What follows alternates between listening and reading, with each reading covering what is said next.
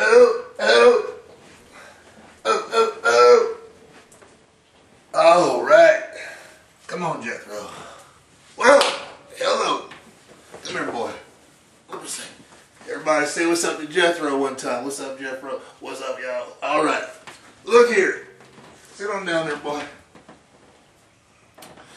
Well, first things first, I'd like to crack one open for y'all on camera and let y'all know.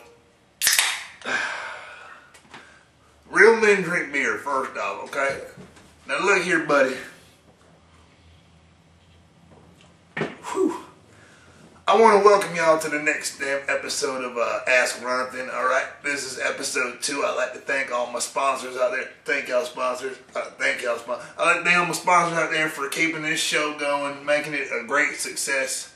You know, I do have a lot of insight and knowledge into the damn world that we live in about answering these damn questions. Me, along with my dog Jethro, we're pretty much a dynamic duo, if you will. Go on, get you some beer, boy. Here you go. There's one for me. One for Jethro. Here you go, boy. One for me. One for Jethro. All right. That's all you get, bud. Anyway, I want to go ahead and get right into it this week. I've been getting so much fan mail and so many damn letters coming in, I just can't keep up with everything because I can barely read, but it's alright. I'm going to get it one day. I'm going to get it together. Anyway, I'd like to go ahead and just give a shout out to my homies. My little dog, Queequeg, live down on 5th Avenue. What's up, Queequeg? Yo, hold it down for the homies. Alright. So, this week, the first letter I'm going to read, this one comes from damn Joseph Randall of Augusta, Georgia.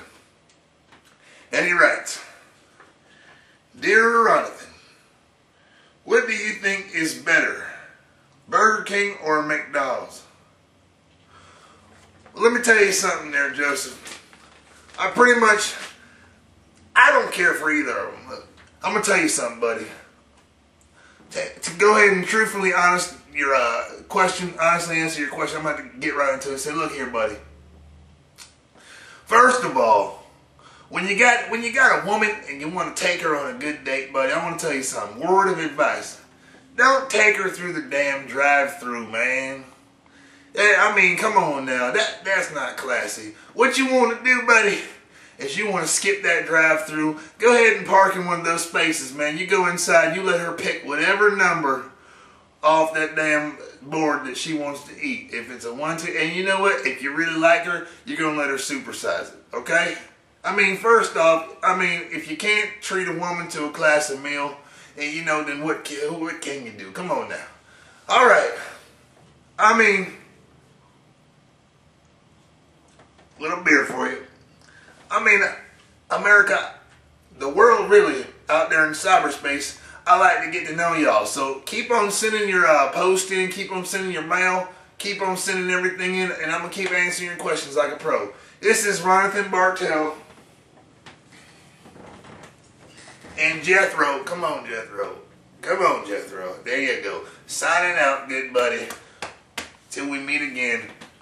Sayonara. Oh, damn haircut.